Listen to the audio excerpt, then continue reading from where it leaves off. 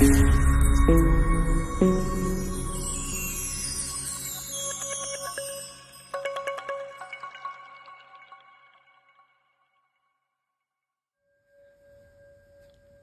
we ducks, it's Simon here. Welcome back to the Hermit's Cave. And breathe. I've broken up for Christmas, which feels great. Just have a little bit of downtime really on the days leading up to Yule / Christmas. But yes, it's done. I've got 17 days off and I'm really looking forward to them. I've poured myself a Christmas drink, a snowball, just to celebrate. And I thought I would sit here with you and just go through and talk about this deck, which is called, well, I thought it was called the Bones of Bonestone. It arrived today, but I've had a look, and on it says Bonestone and Earthflesh Tarot, Sketchbook Edition. But it was listed as Bones of Bonestone. I certainly searched for Bones of Bonestone on MPC, and that's how it came up. But I want to talk about, firstly, why I decided to buy this deck. Because there is a bone of contention, I believe, just from being in other chats and hearing people in the community and their thoughts, because it is quite an expensive deck. I'll talk about my thoughts about that. But in the main, I'm a huge fan of Arnatorian.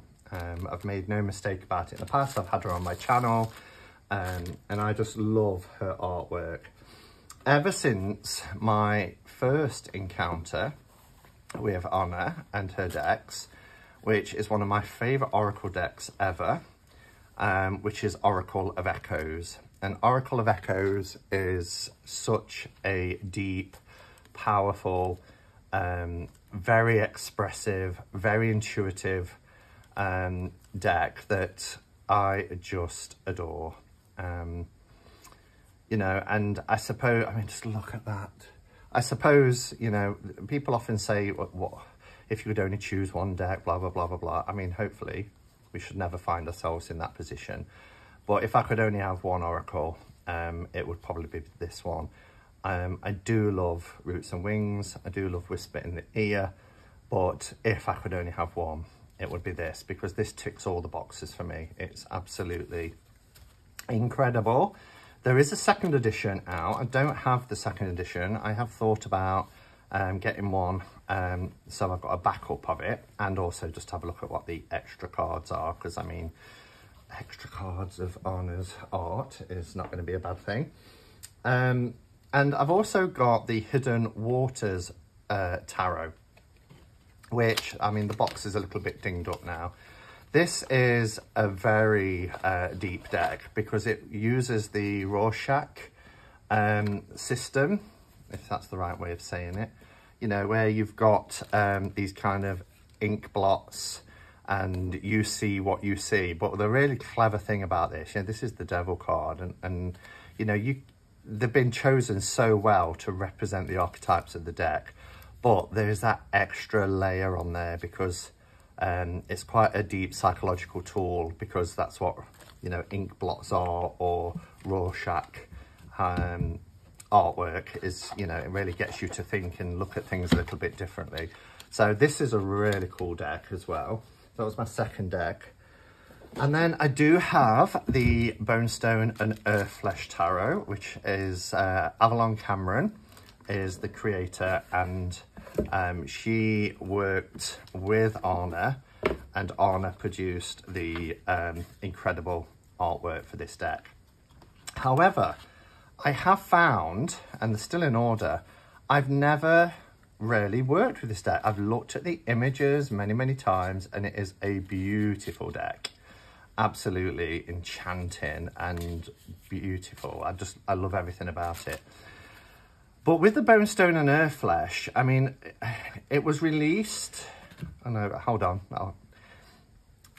I purchased it like 3, maybe 4 years ago, and it came out around 2.5, 3 years later. And after it was released, the price of this just went through the roof. I've seen it being sold for £1,000, which is crazy.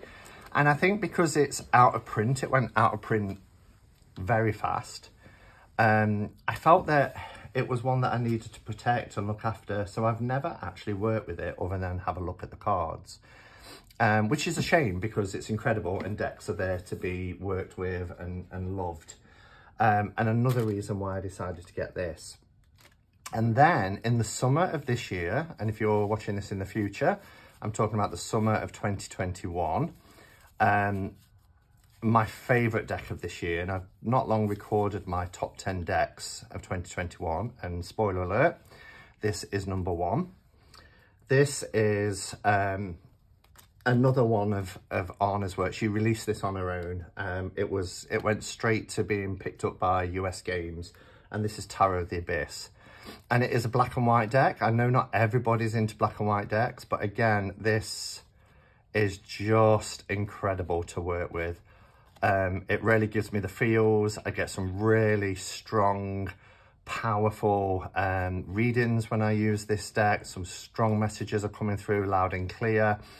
It hits me deep in the solar plexus when I work with this, and I get like a visceral sort of reaction when working with it. It's brilliant. I mean, look at that for the hanged one, where we're actually looking at it from the perspective of the hanged person, which is just brilliant. I mean, look at that, 2 of Swords, holding the 2 faces. It's just incredible, absolutely incredible deck, and I love it.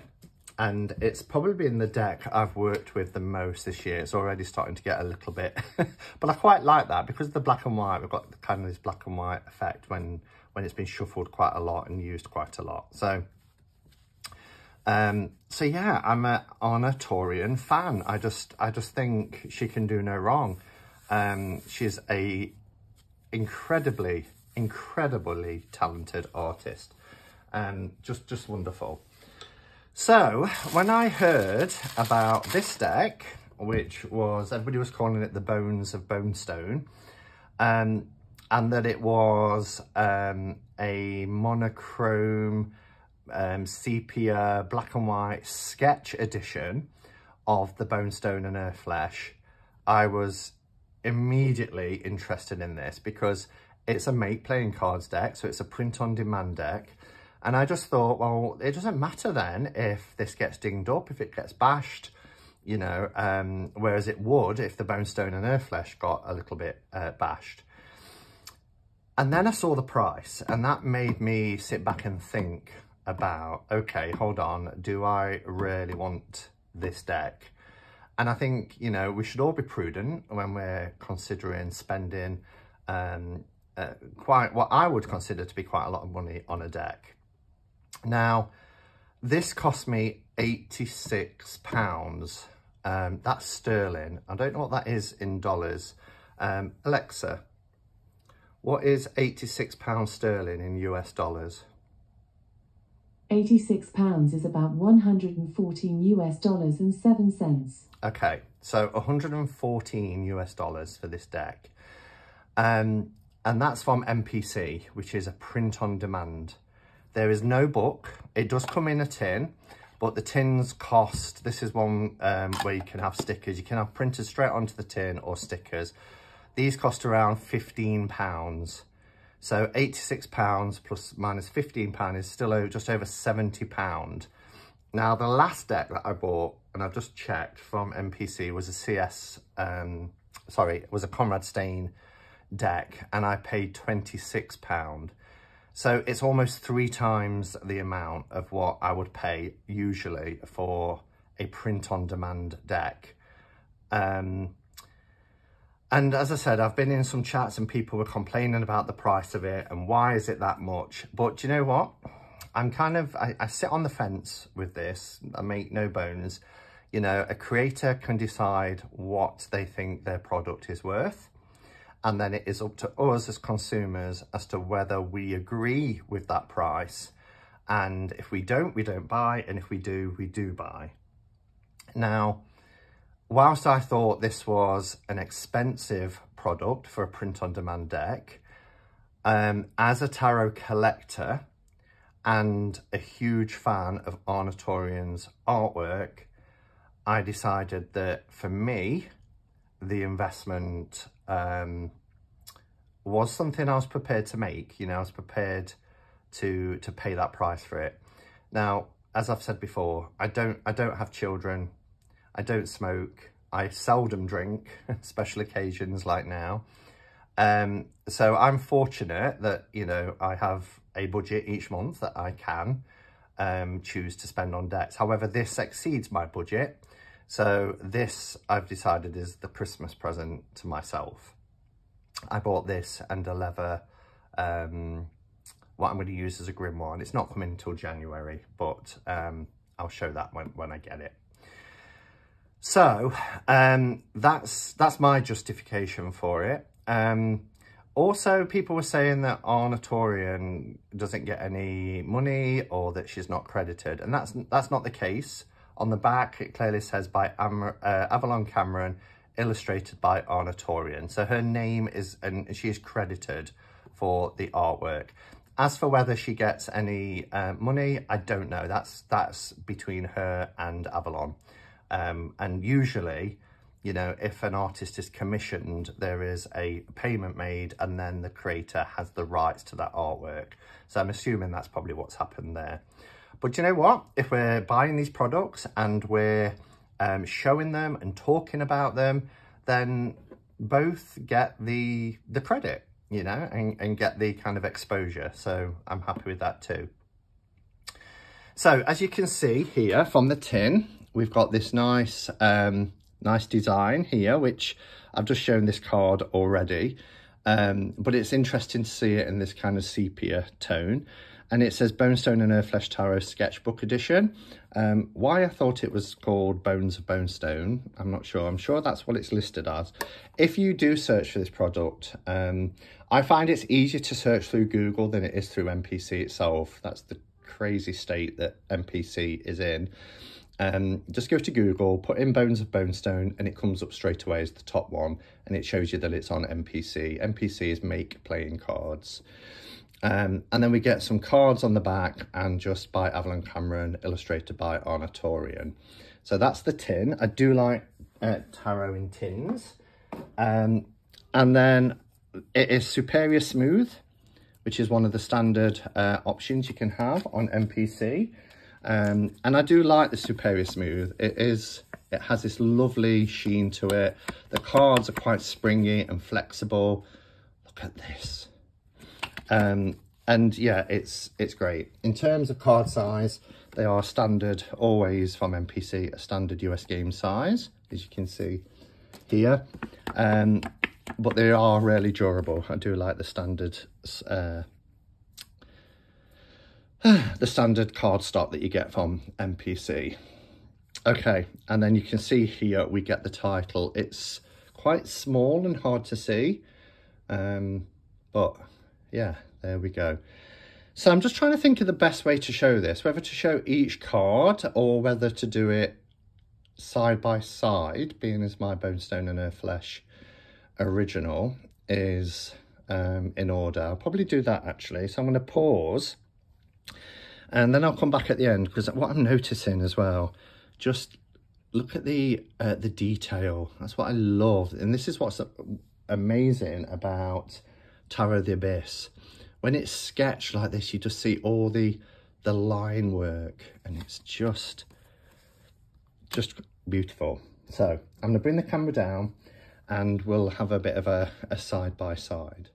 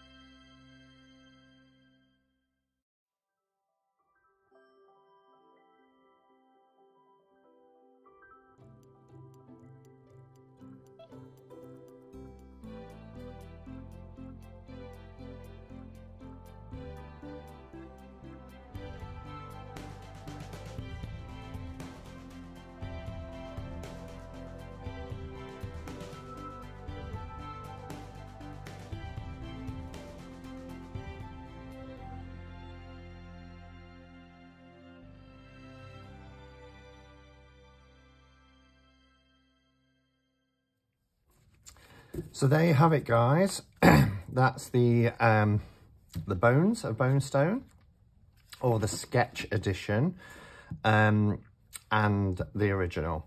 So firstly, just to say, obviously, the original is out of print. So those people who missed out on getting the Bonestone and Earth Flesh, there is a version available. Admittedly, it's very different.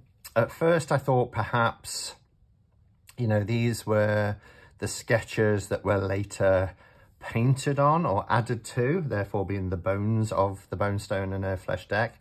And that might be the case in some situations, but you can tell as well, I noticed one right near the end, I think it's the page of wands, that it is a complete redrawing. As you can see here, the position of the tiger and everything is completely different. So, you know, some look like they're zoomed in, so you get a more close-up look at the cards, whereas in others, you know, they're zoomed out. So I'm just thinking here, for instance, you know, you are looking closer at the magician's face. Where I really like this deck is where we do get close-up looks at our archetypal figures. Look at the Hierophant here. Both are beautiful, but you really do see the line work, and I don't know, having this kind of monochrome version, it seems more expressive. The facial features seem more expressive. Obviously, there's a difference in thickness. I believe the original Bonestone and Earth Flesh is 400 GSM. So it is a much thicker deck, as you can see here. This also comes in this beautiful red gilding, whereas this isn't at all gilded, but you can get gilded decks off NPC, but it tends to put the price up. And if this is $114 US just as it is, then you probably wouldn't want to pay or be paying any more. I like it. I like some cards more than others. There are a few that, I mean, like the Wheel of Fortune is a very kind of rough sketch, where other cards are very, very detailed, and there's lots to kind of look at. As I said, particularly the ones where you get facial features. Where you do kind of miss out, like the world card here, we do get this tree, but the world card is beautiful with these chakra colours in the deck. So that's something that you're going to miss. Also, there isn't the Bruja card, which is an additional card. I don't know why that isn't in here, but the Bruja card, which is Avalon herself, isn't in this deck, but that's okay. You know, it's a 78 card deck. I think it could be, maybe, because NPC, if you start adding additional cards, they get funny, especially when there's tins. I love this 5 of Cups. Look at that facial expression. So I'm pleased I've got it. Do I feel it's worth the money? Probably not, because it's a standard NPC print on demand deck that, you know, but you know, if you are a collector and you really want this deck and you admire, you know, the artwork, then it's down to individuals to decide, as I said, whether they pay it or not. The thing that gets me, I suppose, more than anything, is that this deck has actually cost me more than the Bonestone, because I think I paid around £50 for the Bonestone, and I get a book, a huge book. You know, I get the additional card, I get the gilding, I get the 400 GSM, the beautiful packaging, and I've paid a lot more, double, for this, and you don't get a book or anything. But I couldn't pass it up. I think it's incredible. Incredible. So there you have it. That is the Bones of Bonestone.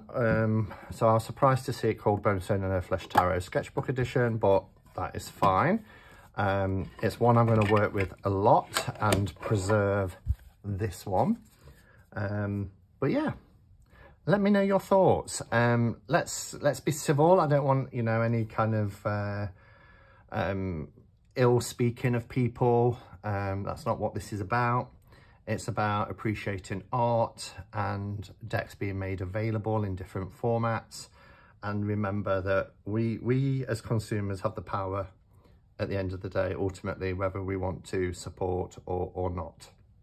So thank you for watching.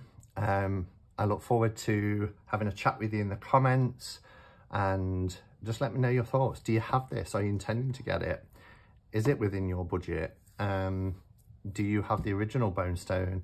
And, you know, is this something that you want to complement that and have as a bit of a backup? Did you miss out on the Bonestone and therefore you're glad that this is available? Does it meet your expectations? Does it fall short? Let me know. Okay, everybody, thanks for watching, and until next time, go in peace. Namaste and blessed be.